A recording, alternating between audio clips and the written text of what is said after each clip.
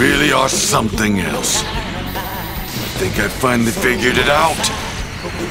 I think I know why a genius like me can't keep up with you. I thought it was because you had people you wanted to protect. It was as if having a strong desire to save others gave you some mysterious power.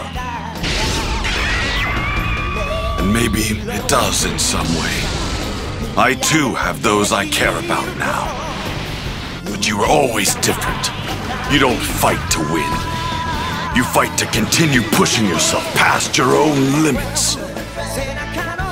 That's why you never took the lives of your opponents. You even had the opportunity to kill me.